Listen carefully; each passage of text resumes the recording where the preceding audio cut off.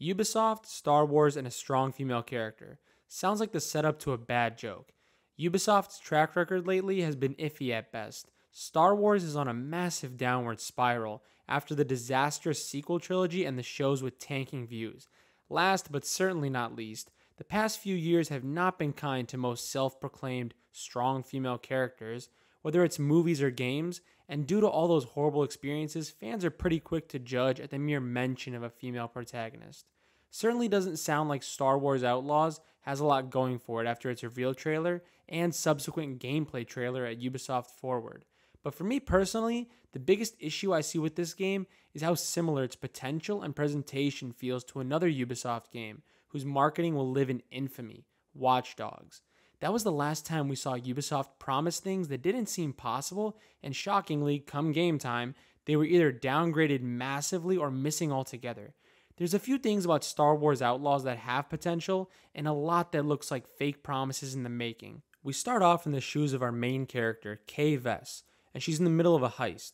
During her escape, we get to see some gameplay, including stealth, using her animal friend to interact with the environment, and gunplay once she gets caught. She gets on her speeder and races back to Jaunta's Hope to meet up with her droid associate and trade her loot in for a reward. Her buyer had company in the form of an Imperial soldier, who attempts to blackmail Kay for her reward. The game gives you the option of bribing her, and in the gameplay we saw, Kay refused to bribe her. She blasts Kay all over the news as a wanted fugitive, but Kay manages to get to her ship and fly off. She's followed by some TIE fighters, which she makes quick work of before heading off into hyperspace. Then we get some quick shots of other environments and gameplay situations before the trailer ends. Starting with the gameplay, it strikes me as Red Dead Redemption but in space. There's nothing really special about the gunplay, and since we aren't playing as a Jedi on this one, the movement is limited and relies more on gadgets. Seems like a standard third-person cover shooter, which isn't necessarily a bad thing, but not anything revolutionary either.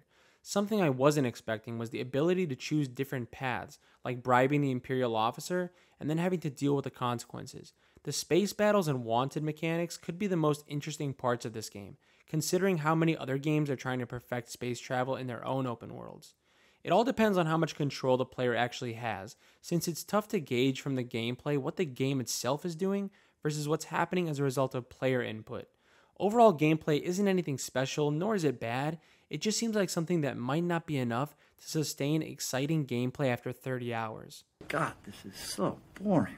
In terms of visual quality and game performance, the gameplay seemed extremely staged and clearly is running in-engine at levels most games can barely reach these days.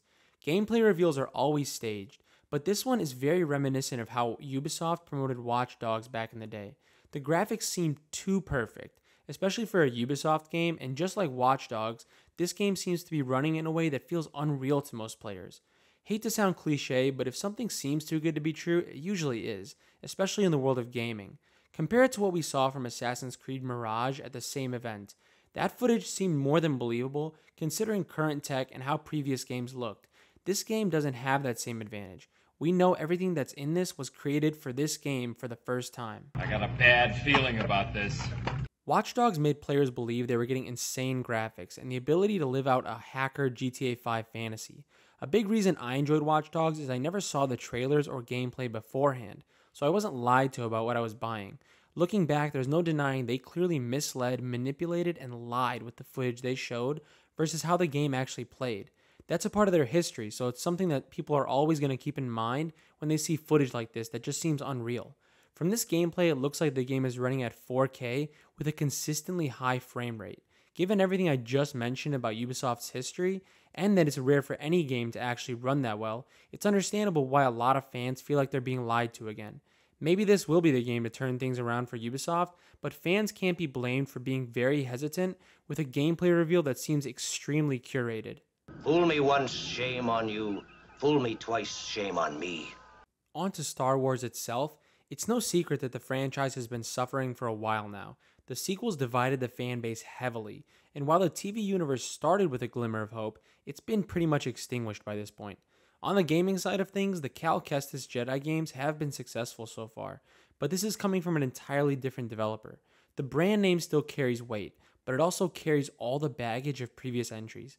A game like this is unfortunately going to be saddled with all those failures, whether that means fans will be skeptical or write the game off entirely. The last point to touch on is the infamous strong female character. Within the first few seconds of the game, Kay is performing a stealth takedown, which consists of one punch to the face that completely knocks her enemy out. One punch from a 110-pound woman knocks out a fully grown adult alien. Compare that to this scene from Sicario where Emily Blunt punches a guy in the face and it barely affects him. Emily Blunt actually looks like a badass, and even she couldn't knock someone out with one punch. We're expected to believe this girl can? At the very least, they could have had her choke him out or stab him, anything more believable and creative than one punch. Maybe the reason her aim was so shitty in the reveal was to try to paint her as not being perfect. Like, hey, she missed a few shots. See, she's not a Mary Sue. It gets worse from there, though, because it's pretty clear we're getting the standard quippy, tough chick character when it comes to Kay Vess. As with most female characters, they take away defining female traits from her and basically turn her into a knockoff Han Solo. Games like Horizon have no problem depicting their main characters with feminine qualities, both physically and emotionally, while still retaining how badass they are.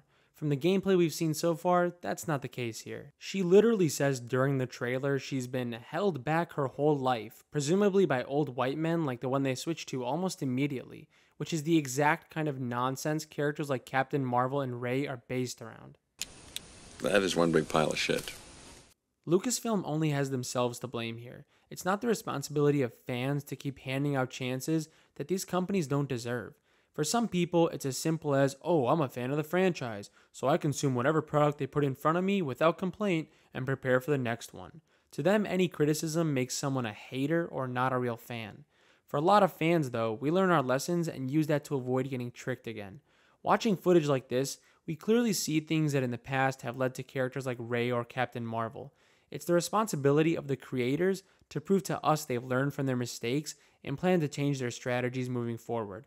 Otherwise, most fans feel burnt out and unwilling to see their favorite franchise put through yet another disaster. Disaster might be too harsh given what limited footage we've seen so far, but when you consider the track record of products like this, it might not be too far from the truth.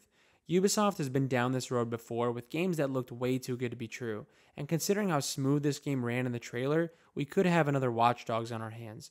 Star Wars isn't the strong brand it used to be either. After numerous failures, fans are tired of seeing their favorite franchise fail and fail again.